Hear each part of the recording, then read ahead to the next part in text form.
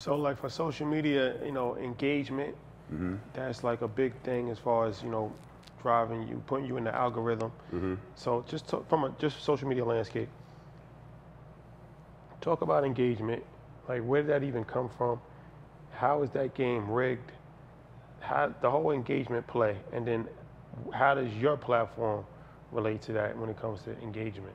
So typically, social media was really based on following, right? Followers. When you think of MySpace, you think of Facebook or Friends, stuff like that. And that was when we were in a time where social media was so much more personal. And I think we're forgetting that this is a young person's game. And so I was laughing the other day. I was like, honestly, we were talking about Freaknik and how, like, for the generation of people that got on Facebook in 2004, Facebook turns 20 this year, right?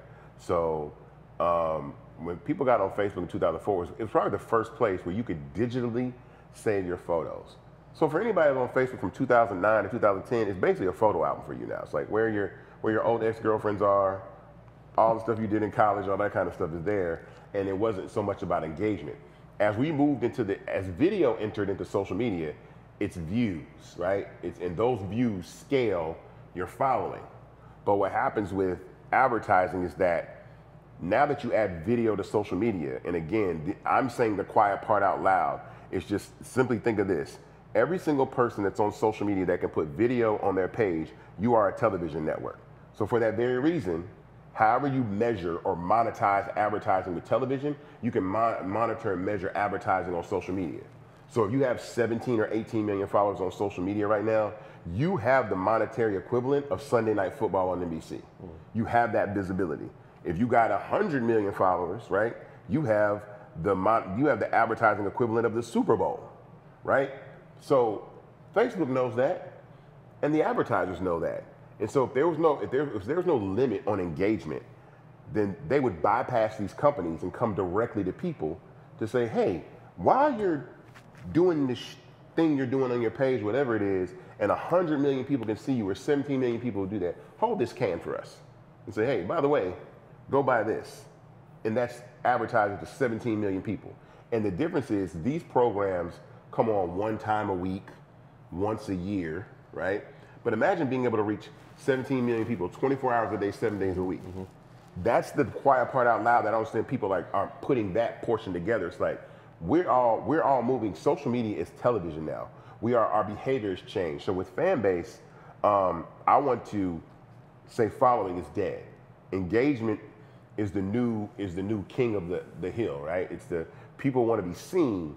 And so I would much rather have 1 million people see my video and have 10,000 followers than have 1 million followers and have 10,000 people see my video, which is happening now. Which more people are like, yo, I got 15 million followers and every time I post a video, I get 86,000 views. I want to flip it.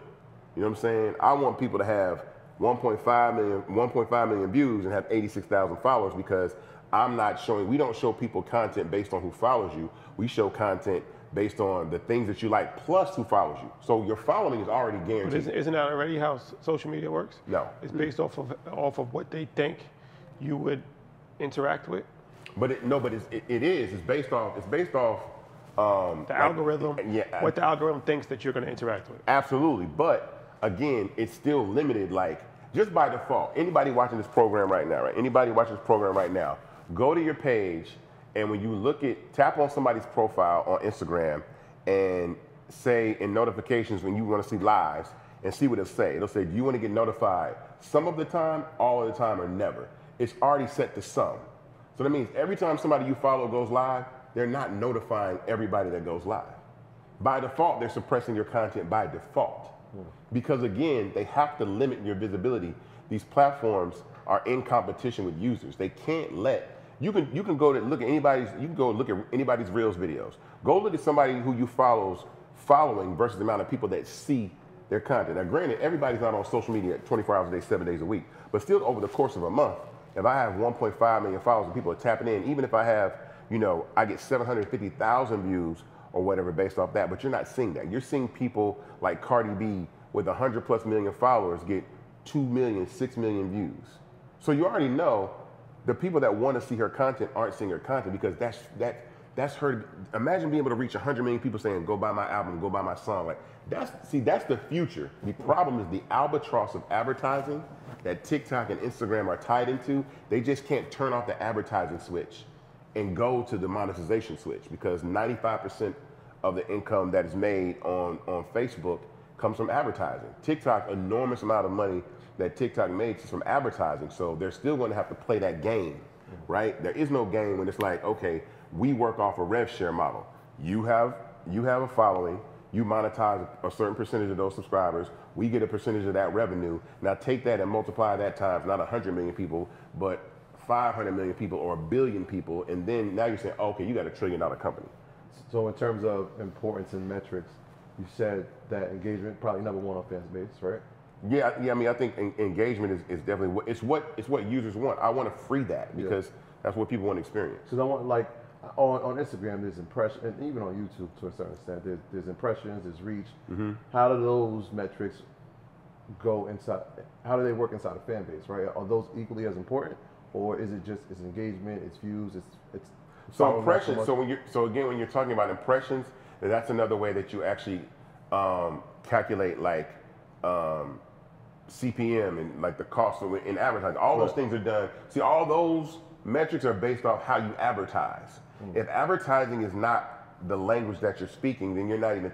We're gonna monitor and see all of that data. So, because I would never say never for advertising. Even I'll say this right now. I would never say that Fanbase is never going to be a platform that has advertising. If we do, I'm going to find it in a way that doesn't interrupt the user experience. That's all I care about. I don't want to interrupt someone being. I get tagged in 10 posts a day of some creator saying, "Man, I'm about to leave because I post all this content and nothing ever gets seen." This is before they even got to the fact that people's content has value. This is before they even made $1. You got people wanting to quit social media just because they're not getting enough views.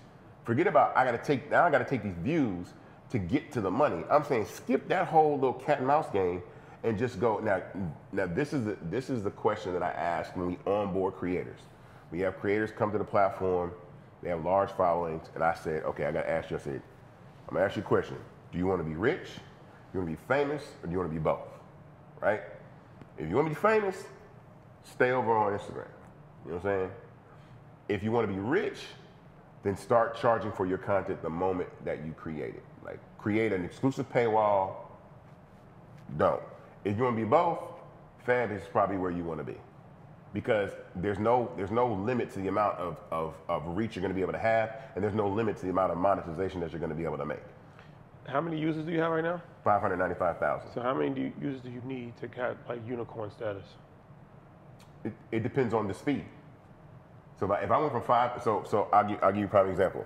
When in the pandemic, and it's still a rare thing, but when Clubhouse in about 4 or 5 months, they went from 5,000 users to 1 million users in like 5 or 6 months. That's when they went out and raised $100 million at $1 billion valuation, because they got to 1 million users in like 5 or 6 months. So that velocity, creating that, and then it's also what people are actually. Then here's another thing: it's also what the market is willing to pay, right? So it's also what institutional investors are willing to pay. If there's FOMO that happens, right? And again, it's beat them until it's join them. So when institutional investors get FOMO, like, okay, this train has left the station, we better get on board before we get left behind, then they set your valuation. So there's no difference between Fanbase and Clubhouse that was founded with institutional capital. There's a company that says, we're giving you money, we're giving you $100 million to say that your company's worth $1 billion. Then they went on to raise another $200 million at a $4 billion valuation. That is incredible to me. And they still have not figured out how to monetize over there. So again, I'm thinking like, okay, cool. So it's velocity in which you get there.